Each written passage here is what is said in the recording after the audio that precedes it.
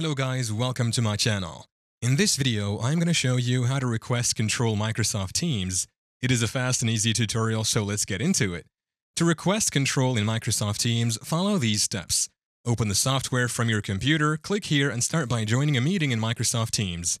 Navigate to the meeting controls. Once you have joined the meeting, locate the meeting controls at the bottom of the screen.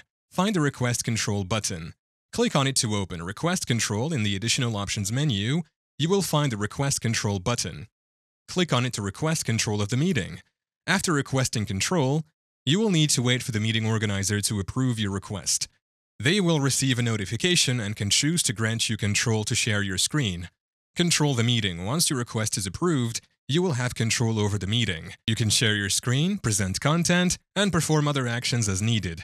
Remember, requesting control in Microsoft Teams is a feature that may be enabled or disabled by the meeting organizer. Thank you for watching. If this video was helpful, please leave a like and subscribe to my channel for more videos like this. And click on that notification bell to never miss an update.